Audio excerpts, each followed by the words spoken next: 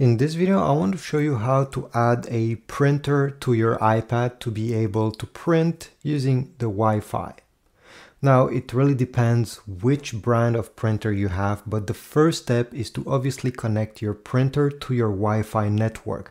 The same Wi-Fi network as your iPad is currently connected to. Once both are on the same Wi-Fi, let's go on the iPad. So from here, we need to open the file we wish to print. It could be a picture on your photo gallery or a document if you go in the Files app. Let's say I want to print this one, so I'll click on it. And you need to click on this logo over here, which is a square with an arrow pointing up. If you're in the photo gallery of your iPad, this icon will be located on the lower left side. It's the same thing.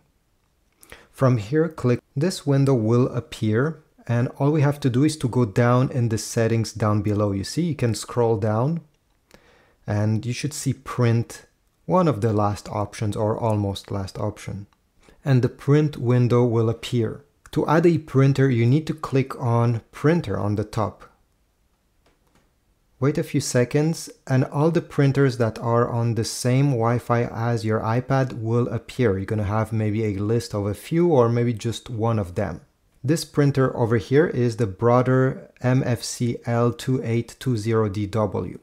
If you do not see your printer in this list, or maybe you don't have even one printer showing up, what you need to do, and this happened to me in the past, is to restart your iPad. So turn it off, turn it on back again, and do the same thing with your printer. Turn it off and turn it on back again.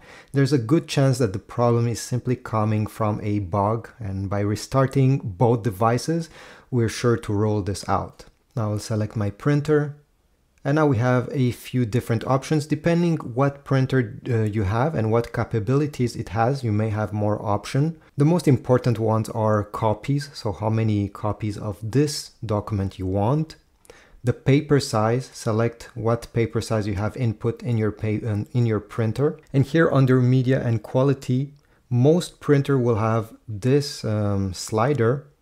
And depending what you want to print, you can leave it to normal, but if you're printing pictures or stuff with a lot of details, always put it to best, obviously to get the best results. At the end, once you're ready to print, well, press the top right corner, print. And here we go, we got our print.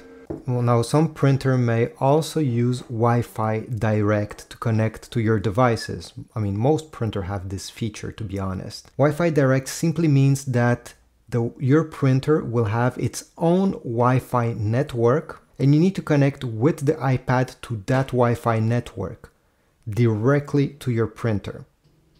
If you want to use that method, you obviously need to put your printer in Wi-Fi Direct mode. And some printer with a screen will give you the password right away. Some other ones will make you print the password. And once you have it, you need to go into the Wi-Fi settings of your iPad. So drag down here, keep press on Wi-Fi, Wi-Fi settings. And over here, you're going to see your printer.